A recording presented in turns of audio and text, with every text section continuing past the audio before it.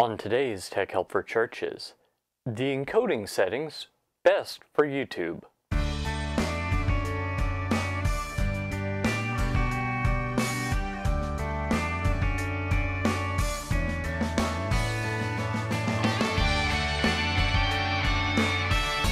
Hi and welcome again to another episode of Tech Help for Churches. This is the show where every week I help you use the internet, new media, social media, etc. in your church. My name is Paul Allen Clifford. I'm your host. I'd love for you to ask your questions and leave your comments below the video. That's a great way to do it. But if you're listening to the audio, then you can absolutely head over to trinitydigitalmedia.com/contact. There you'll find all my contact information. You can leave your comment there, or just use one of the ways mentioned on that particular site. So I was thinking, now what haven't I covered? And it occurred to me, yeah, I really haven't told you about what settings you should use to make the videos that you put on YouTube. So I did a little research to just double check my memory and all, and I found a link from Google on how to do it. So I'll put a link down in the show notes of what those settings are, but I thought that I would go over them pretty quickly because some of the mistakes are pretty easy to fix. So first off, you want an Mp4 container. All you really need to know is the file extension of the video should not end in WMV, should not end in MOV, QT, or something else. It should end in MP4. MP4. So that's the type of video, if you want to think of it that way. But the codec, the set of instructions that the video uses to compress, CO, and decompress, DEC, codec, compress, decompress, is H.264. So, for example, if you're making your videos on a Mac, you might export as ProRes 422. Not as good as it could be. ProRes 422 is fine, it's just not as good for YouTube. So you could change that using either compressor or free software like MPEG Stream Clip. That would be fine as well. So those are probably the first two things. Also, you're probably wondering what kind of audio you should use. Well, it can be audio. It can be mono, it can be stereo, it can be stereo plus 5.1 surround sound. Did you even know you could do that? Well, you can. So that's something else for you to consider. If you go with stereo, you're going to want 96 kilohertz. If you go with stereo plus 5.1, you're going to want 48 kilohertz. That's the sample rate, how quickly samples are taken. The color space should be 420. Chances are you don't have to worry about that, but I'd rather mention it and not need to. Frames per second, most of the standard ones are totally okay with YouTube. 24 frames a second, 25 frames a second, 30 frames a second, 48 frames a second, 50 and 60.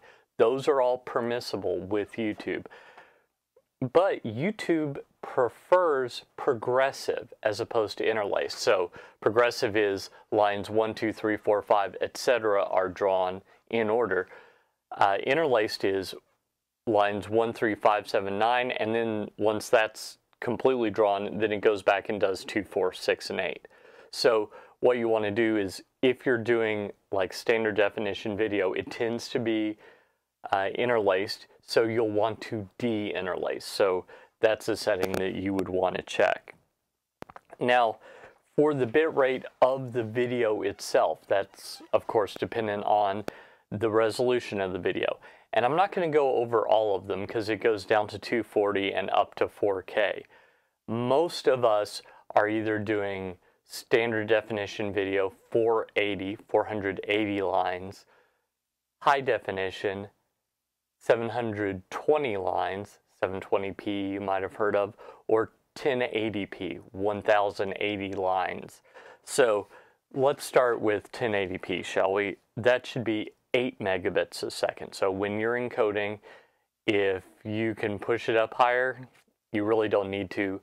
YouTube is going to knock that down. If you can lower it, then you're not getting the quality that you could have. For 720p, 5 megabits. For 480p, 2.5 megabits, 2.5 megabits per second. So that's the next thing that I would do. And finally, YouTube doesn't really care whether it's 4:3 video or 16:9. If it's 4:3, it will put the pillar boxes on either side of the video. But you shouldn't take 4:3 video and put letter boxes above it and below it, because that'll confuse YouTube and you'll end up with both letter boxes and pillar boxes, and you'll end up with a little video in the middle with black all the way around. So you don't want to do that. So these are just some of the settings. As I say, I'll provide a link, so if you're doing 4K, you'll know what bitrate to use, and a few other settings that are very important.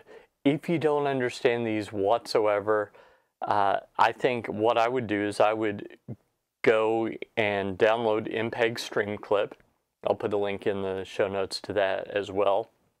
And MPEG Stream Clip is free encoding software, and it allows you to transcode from whatever you have to whatever you want.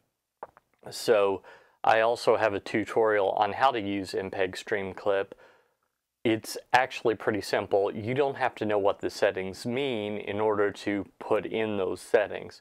So that's probably a great resource for you to just go through, download the software, fire it up, throw your video in there, and just go through the checklist of settings on this YouTube page that I tell you about, and export it as an MP4 with the H.264 codec, and then you'll be golden.